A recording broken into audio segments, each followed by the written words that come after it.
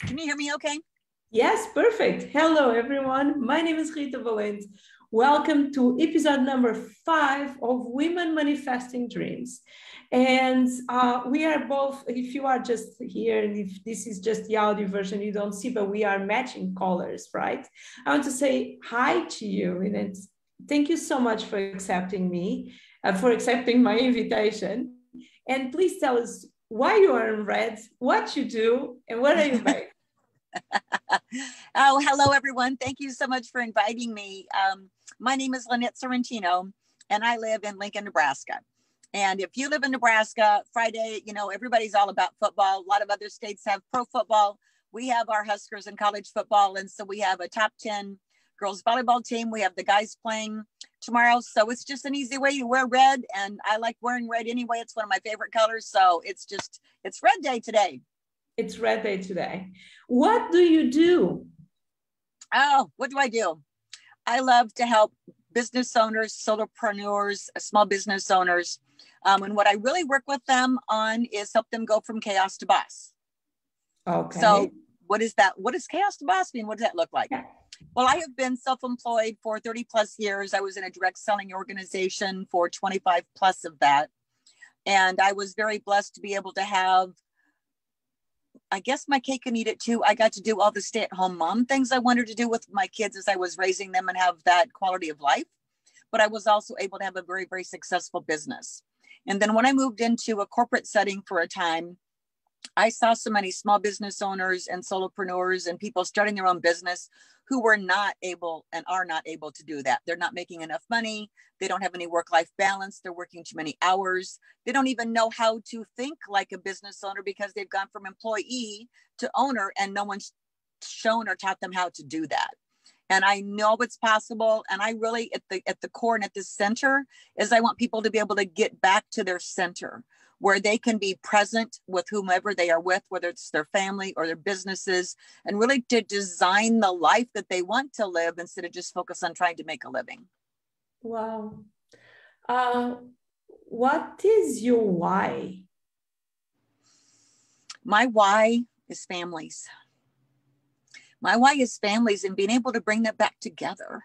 So the kids have good quality time with the parents, that the kids can be involved in the parents' lives, because really the kids want to be in our lives and do things with us. And I think sometimes we can get it the other way around and out of guilt or peer pressure or whatever, get too focused on all their activities. And sometimes the kids just want to hang out with us. And who are they going to learn from most, or who do we want them to learn the most from? Is us, not everyone else. And I think it's about that. It's about being able to have that time and parents not having to work so hard, 40, 50, 60 hours a week, and bringing it back to the center. There's a balance where I think we need to show our kids work ethic, but I also think there's a side, and they want to be proud of us, but there's a side where we need to be able to run and grow our businesses in a way that honors our families so we can have the balance of both. So it's really getting back to center. Who are the people working with you, or who is your dream client? The people I've been working with a variety. I have a lot of solopreneurs, like real estate, mortgage people, a lot of realtors, because they feel like they have to be, on all the time. I'm working with startups because I have a heart for startups. So I've got a special growth academy just for startups, and it's at a low price point when I do my coaching. So it's an affordable thing, but also something to help them grow.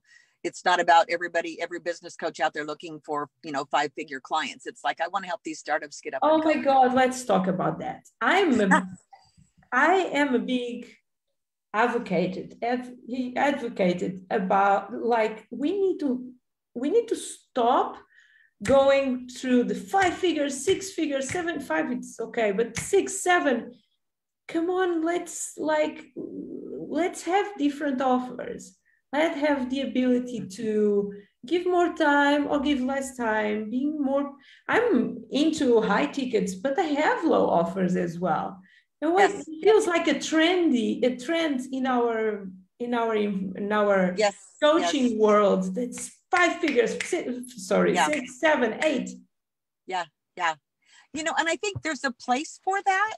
It is. And people who need that. But I also, and here's why I decided to start doing this, was because one, no one is serving that small business owner who's entry level. And I've got, right in that group, I've got someone who does auto remote or mobile auto detailing.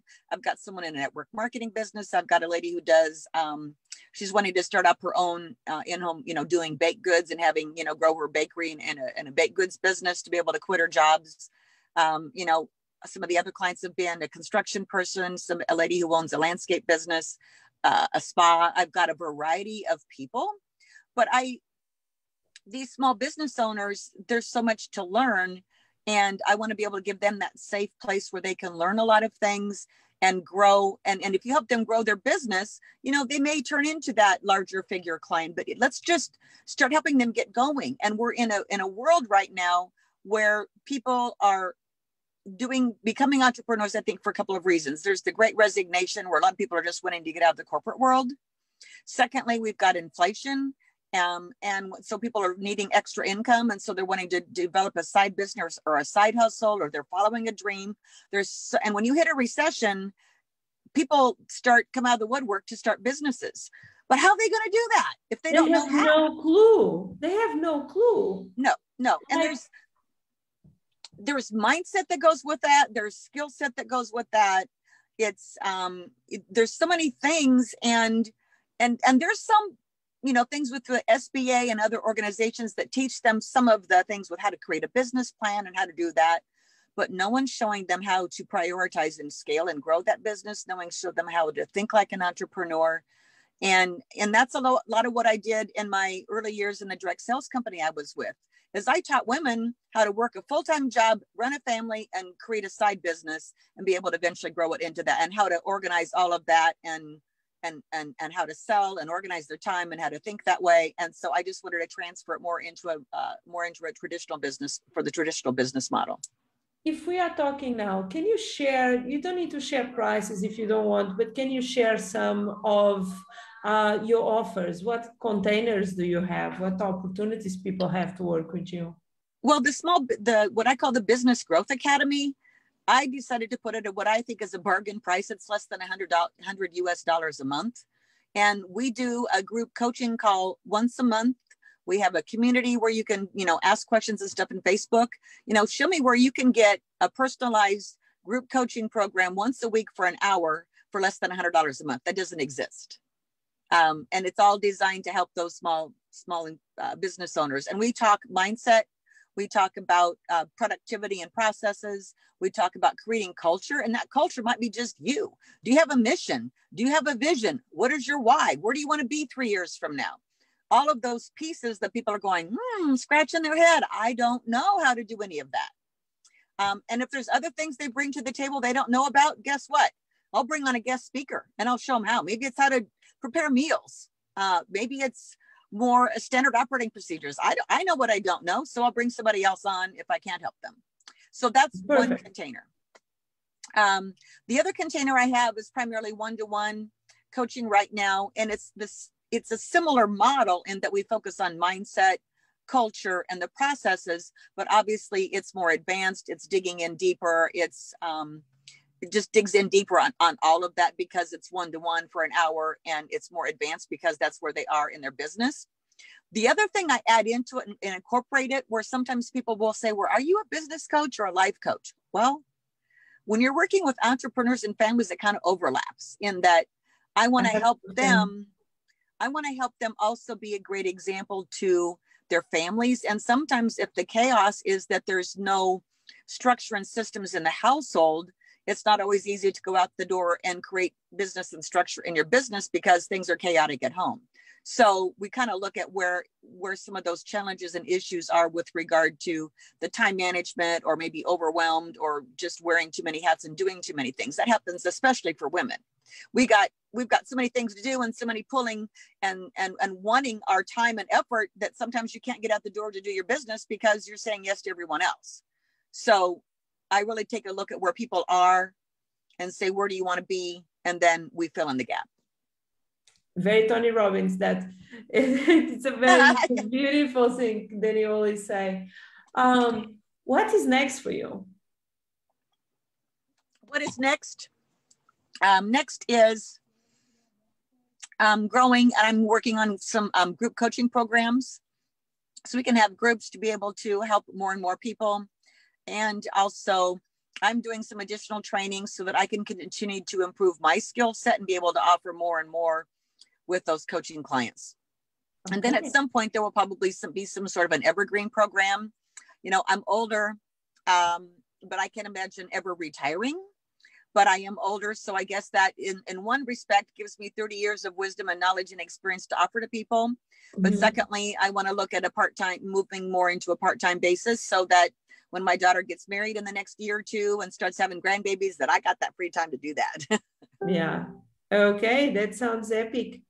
How can people find you online? They can find me obviously through Facebook, Lynette Sorrentino. Boss Lady Rising is my website. And also I have a Facebook group that's Boss Lady Rising, Instagram, LinkedIn, all of those, either Lynette Sorrentino or Boss Lady Rising is where you can find me. Tell us a dream that you manifest already. Dream that I've manifested already, Minnie, there is a lot. Bring on. What's that? Bring it, say it, just share it. You know, I have to, this is a dream, but it's also a little bit of a story, if you don't mind. No, please. The reason I wanted to be, I grew up in a family where we were farmers and stuff like that. And I was just going to go get a job and just work, etc. I didn't ever really dream of being an entrepreneur, but then I started seeing the corporate ladder and seeing the hours that people were working. And I went, how's that going to work when I get married and have kids? And that's why I chose my direct sales world, because I wanted to have both. I wanted to be like that stay-at-home mom and have that corporate business. And my kids didn't really think I worked when they were young. I mean, they're 21 and 25 now. They didn't think I worked because I worked from home. Well, then when they were very young, my daughter was 6 and my son was 10. Their dad and I broke up, and it was very, very ugly, very contentious. We were living in Washington State, and I knew that I was supposed to move back to Nebraska. It ended up being very ugly with 6-figure divorces, and the kids ended up staying with their dad when I moved to Nebraska. That was one of the hardest things I've ever done. I'm on that situation at this moment, so I understand you. And I see, maybe I'm supposed to be telling this story. Mm-hmm.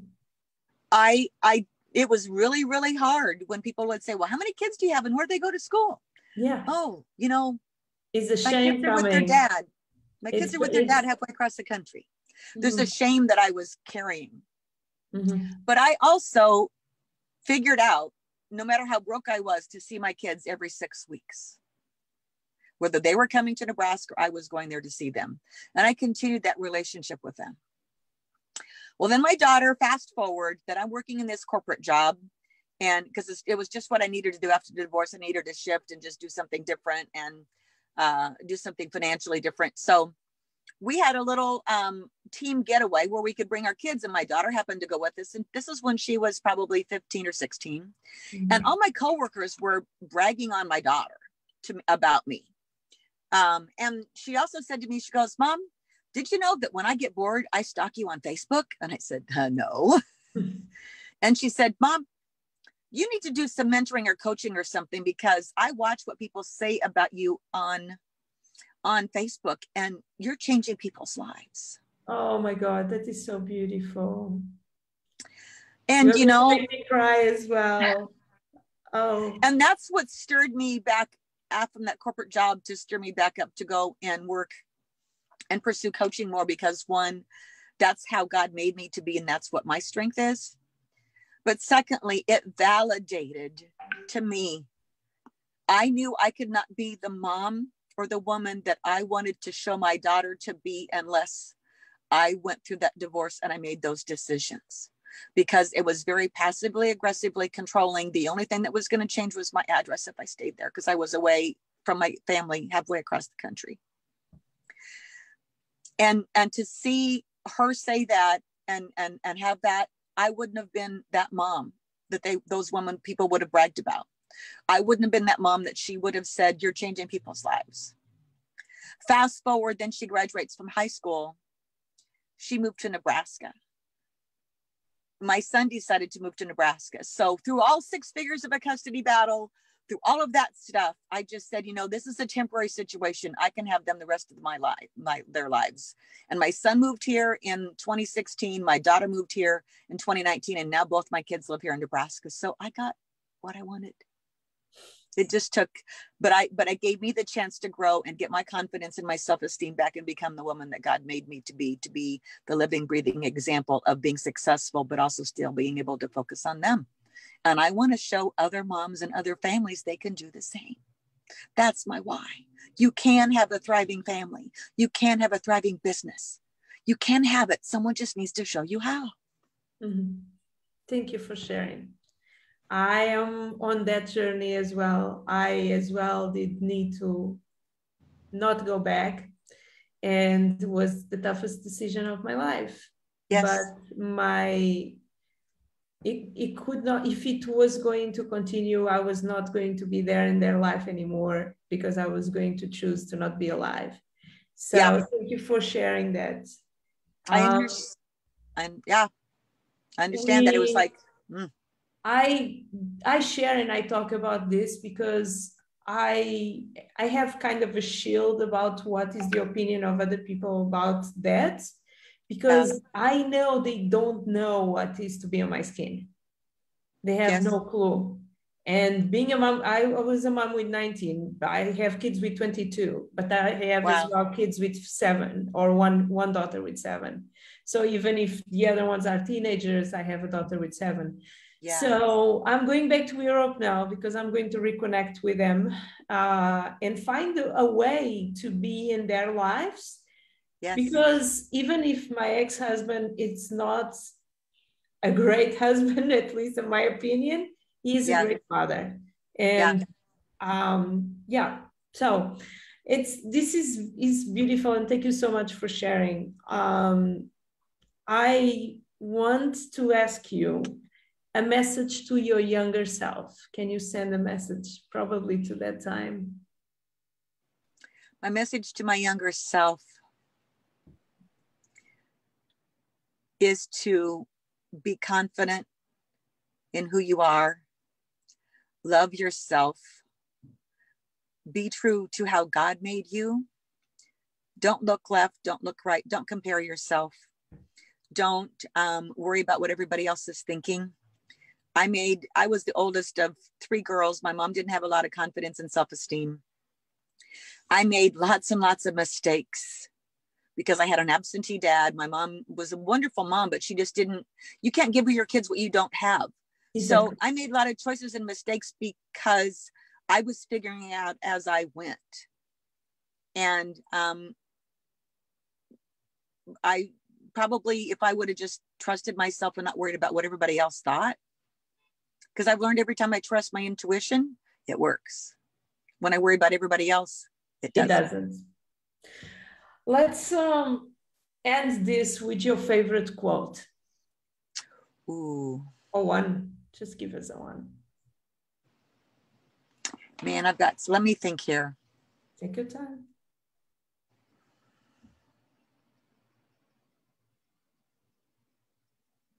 I'm going to do, because we're talking to entrepreneurs, correct? Mm-hmm.